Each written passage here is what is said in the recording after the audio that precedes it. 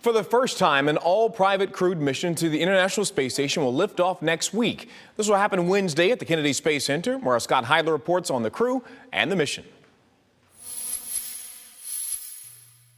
At just after noon on April 6th, an Axiom Space mission called AX-1 will bring 4 private crew members to the International Space Station. Representing the U.S., Canada, and Israel, the astronauts will conduct 25 different experiments. AX-1 mission pilot drawing the distinction between their private astronaut mission and space tourism.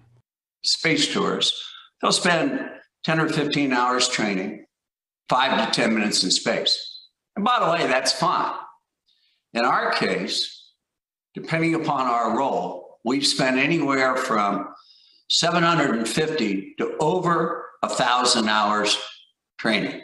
The commander is a retired NASA astronaut.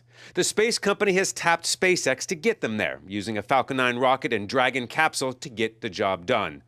Axiom is also using the mission to lay the groundwork for its private space station. This is the first of a series of precursor missions before our space station is launched and assembled on orbit, ultimately replacing the International Space Station when it is retired. While AX-1 will be making history, it's keeping good company at the Kennedy Space Center, near NASA's SLS Artemis lunar rocket.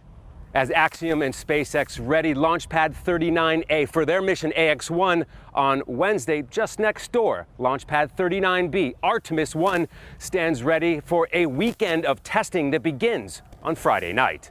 In fact, the testing schedule pushed AX-1 launch back a few days.